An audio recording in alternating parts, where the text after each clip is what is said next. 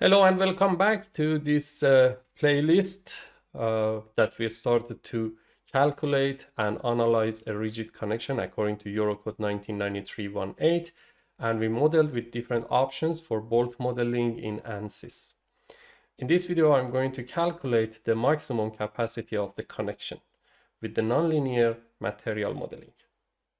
This is the latest one with the bolts as beams that we went through together in the previous video, and now we are going to change everything for beam calculation. As we noticed, these rigid joints might not be very accurate for calculation, and also in these two cases we got good values for the tension, but for the shear force it was really debatable if the shear force will be negative or is it reliable or not.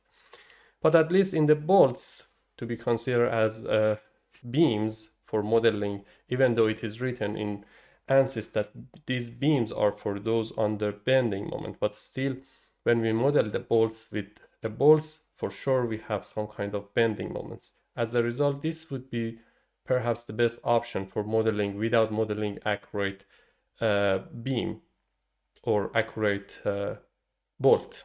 Here I just duplicate, and now I'm going to change the material to be nonlinear material. I can keep it here. First of all, we need to change the material. We go through the material source and then we select general nonlinear material. From here, a structural steel, I add 2. Here I delete this part. This is going to be S355, and this is going to be for bolts 8.8. I can change the Young modulus to 210 gigapascal and also the yielding point to 355 and 1 megapascal for tangent modulus. For bolts, the same value for the modulus of elasticity. This is 640 megapascal and we take it as 1 as well.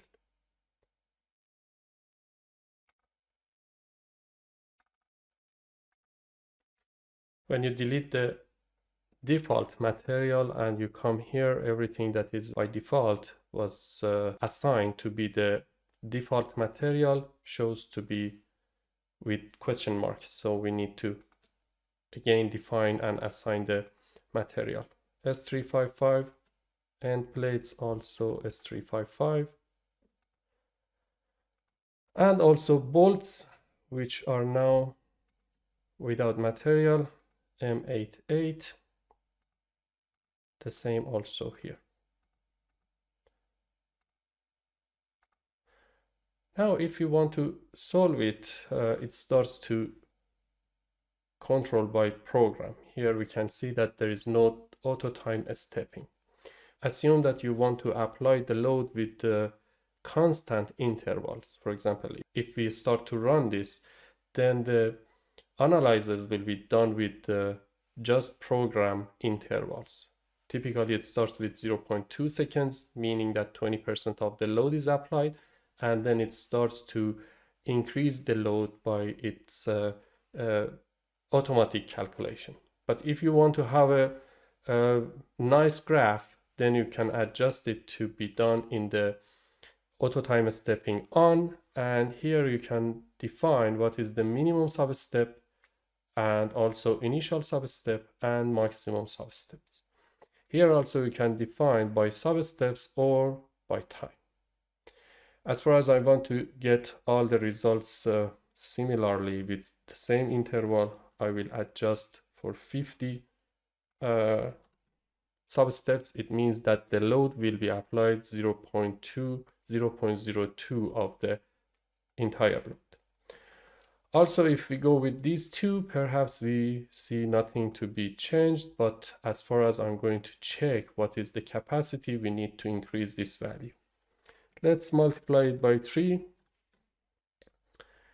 And as long as the top might not have enough capacity for 3 times, I will go with 2.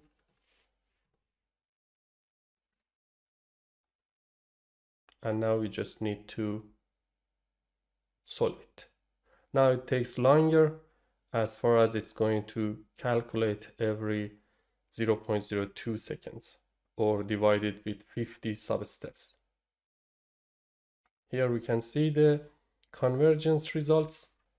Here you can see that it started with 0.02 or 2% of the load is applied for the first calculation. After that, it will go directly with 2% interval up to 100%. So it takes longer than previous calculation.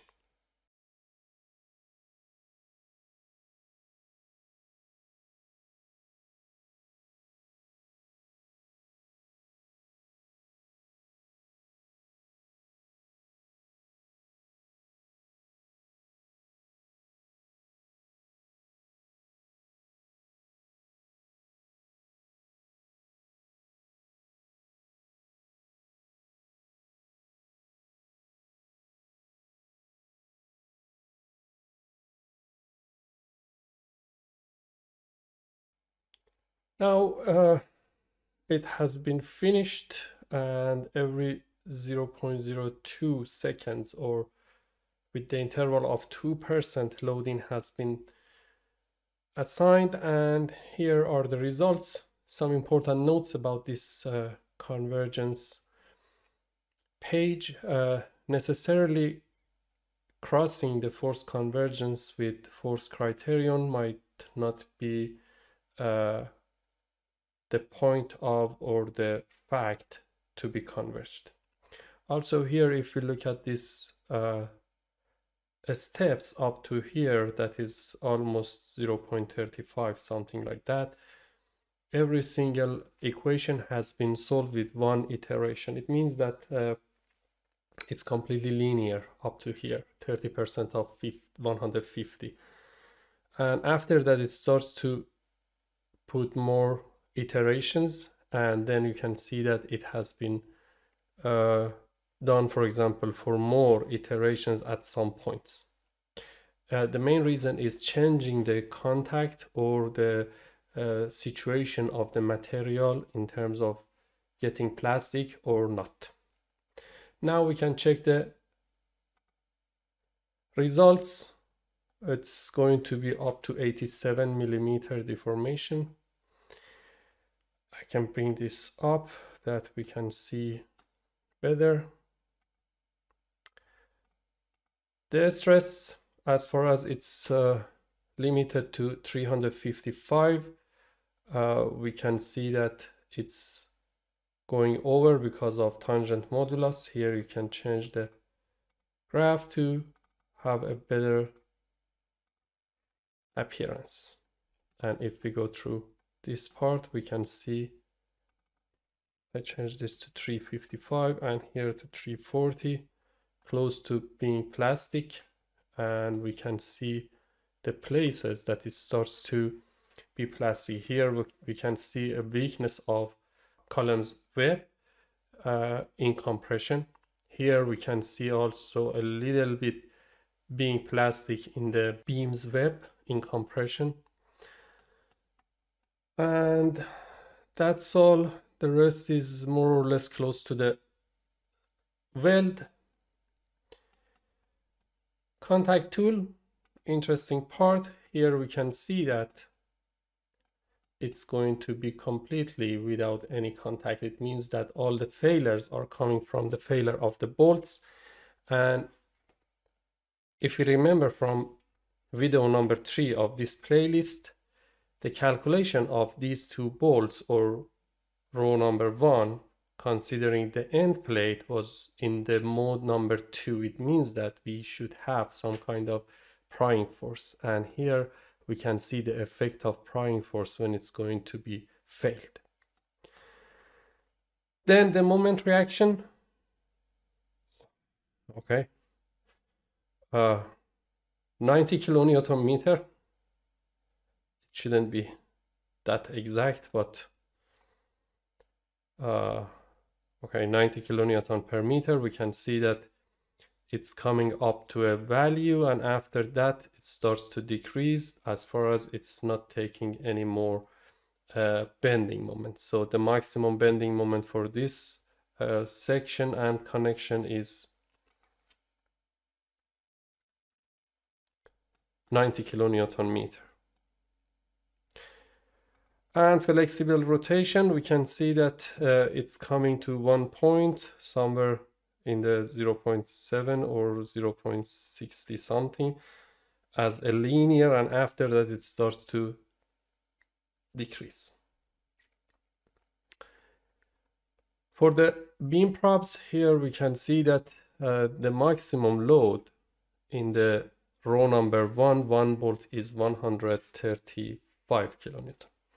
In our calculation, it was 232 kilonewton for bolt row number 1, and we should divide it by 2, which is 116. The main reason is that in our hand calculation, we are considering the bolt maximum capacity according to some partial factors like 90% of a few, and also divided by gamma m2, which is 1.25. As a result, it is reasonable that here we have larger, or we have bigger values. The same here. And also in our calculation, in the bolt row number 2, the maximum capacity was 282 for 2 bolts, or 141 for each bolt. Here we can see that it's 155. Again, the same reason, and it looks pretty close to what we calculated. Here the load in the bottom bolt is 23 kilonewton, which we ignored it. Still we have the same moment resistance, but here in the calculation this bolt is also taking tension. Perhaps it would be wise if someone wants to calculate with these two, but literally it is not really needed. The bending moment that we calculated is pretty close to what we have here. The same here. And in the top we can see that it's 82. It started to be perhaps non-linear, but as far as we applied less load, it didn't happen for that. Now we are going to sketch the moment and rotation in one chart. Here we can select these two, and then we can select the chart from insert, and x-axis we can go with flexible rotation, and we can omit the time. Also, I'm interested in only zeta direction of bending moment. Here we can see the results, how it looks like up to this value, about 70 kilonewton meter. It looks to be completely linear, and after that it starts to behave non-linear. We can also copy these values and make an Excel graph for that. This is bending moment,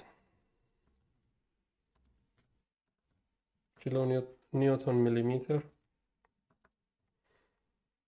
and the other one is rotational angle in degree. And here I can have bending moment in kilonewton meter.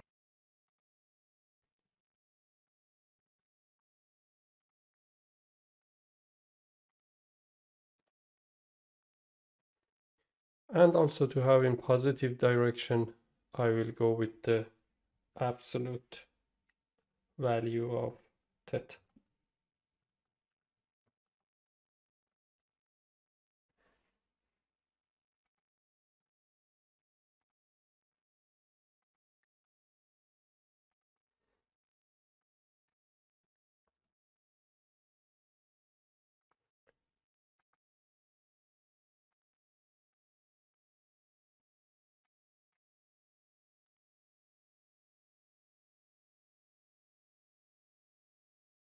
bending moment